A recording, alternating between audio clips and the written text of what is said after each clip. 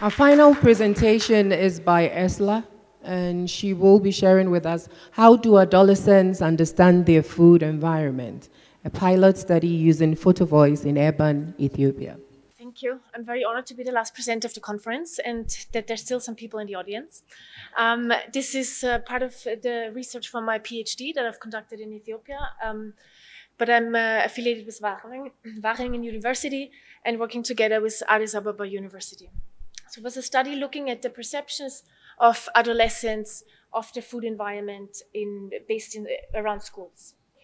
So basically Addis Ababa is changing, the urban environment is changing. There's not only more cars and more construction, but also there have been studies from IFPRI that food prices of oil and sugar are going down, and that fruits and vegetables and animal source food prices are actually going up. And also urbanization is increasing. The urban population has doubled in the last 20 years almost or more.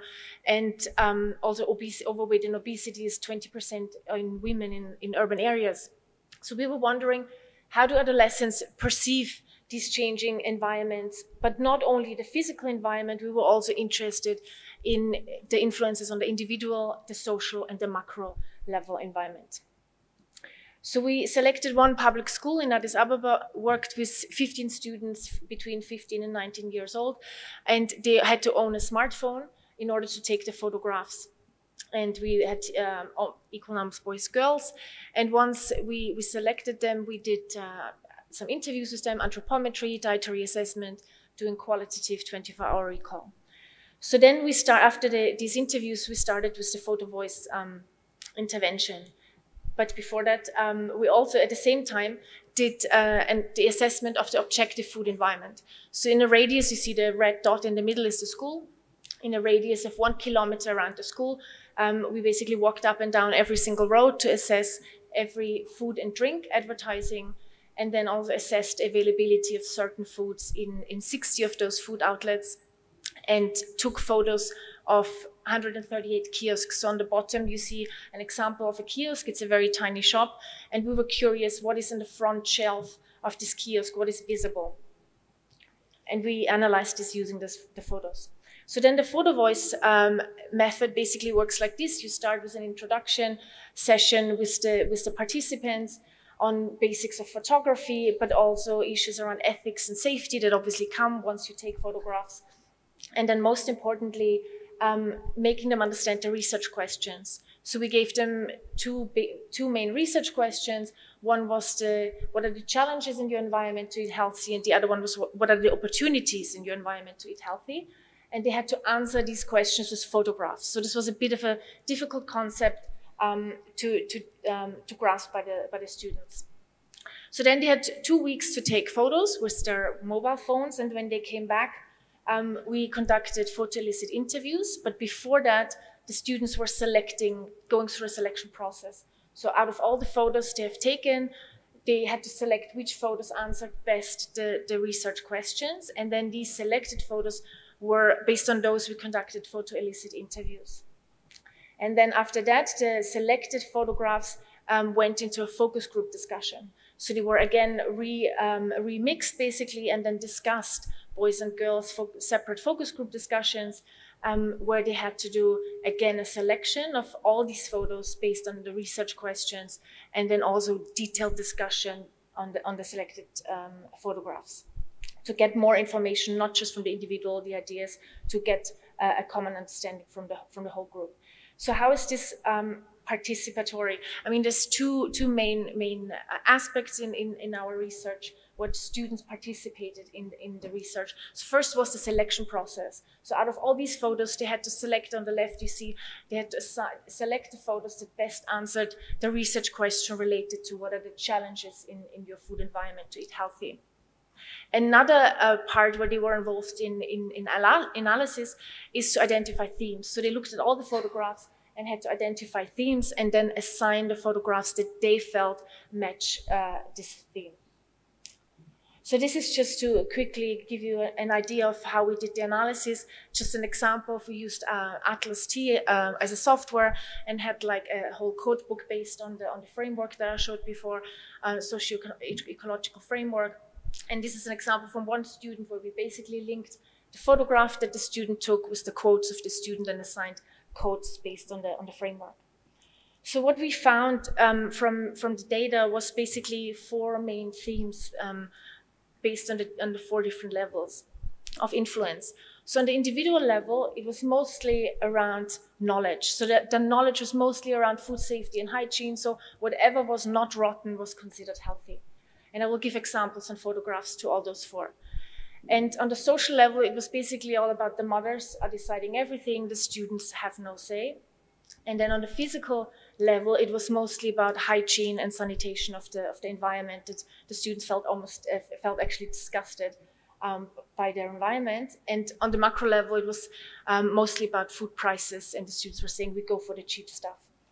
So to give you an example of the knowledge related to this between food safety and nutrition, basically what was not rotten was considered healthy. And this is an example where they had to categorize photos around the theme unhealthy. And you can see, I hope you can see, 3 photographs of fruits and vegetables. But because they're sold on the side of the road or in a cart, they're considered unhealthy. And the same you see the other way around with the category healthy foods. You see fruits and vegetables at the top that are nicely arranged in outlets, but you also see local traditional foods that are considered healthy. But at the same time, there's 3 photos of packaged, ultra-processed foods that the students consider healthy. So on the social level, it was all about the mothers. So this is a photo of a mother. My mother cooks everything, the student said, and basically we have no say in what we eat or want to eat. Our moms force us to eat, even if we don't like to eat. And basically one mom was quoted, "You can choose what you want to eat when you move out of the house." And as solutions, I found very sad that they were saying, like, if our mothers could just ask us for our food preference. And then lastly, there were areas, particularly around food safety and hygiene, where the students were eager to teach their parents, and also had more knowledge and were even getting frustrated at their mothers not keeping their kitchen as clean as the students wanted it. And then at the food and at the physical environment, there was a student saying, "I love banana, I really love it. And whenever I go there and buy it, I see things which I don't like and I return back without buying bananas." And what she was talking about was she saw a rat. So it was not necessarily that the bananas were bad or rotten. It was really something in the environment that kept her from buying actually something healthy. And then another student was saying, we use garlic in our day-to-day diet, and if there's no water available when we prepare food, we might just peel the garlic and use it without washing it. And garlic in the Ethiopian cooking is cooked for hours, so if they're worried about not washing something that is cooked, it's obvious that the adolescents don't hardly eat fresh fruits and vegetables. And the solutions, they wanted these vendors, the informal sellers on the street, to be banned, and also they were asking again for packaged foods. That foods would become not bananas, but necessarily foods become more available in packaged form. And then this was about the macro level. And this is a student that I hope will be the finance minister of Ethiopia one day. He said, usually cheap foods are unhealthy. Healthy foods are expensive. We go for cheap stuff sold on the street and had both healthy and unhealthy food the same price. We wouldn't buy cheap food. We would rather have options. So then we asked them, okay, let's say you have 10 birr, which is equivalent to about 40 US cents, and your mother is not deciding, it's all you deciding, it doesn't look great. So only 2 students would choose fruits, and then the rest is sugar-sweetened beverages, candy, and fried food. So some of the data we got from the Photovoice would explain it, but also looking at the food environment, this is what we found there, that on the left you have basically fruits and vegetables, on the right sugar-sweetened beverages.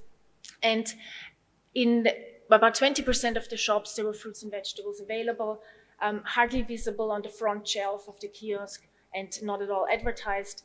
But then when it comes to sugar-sweetened beverages, they were available in 80% of the shops and also visible in the front shelf and advertised in 70 to 80% of the shops. So considering that the students are worried about food safety in their environment, the lack of availability of fruits and vegetables, and they're surrounded basically by advertising and availability of sugar-sweetened beverages and packaged foods, this could be rather concerning.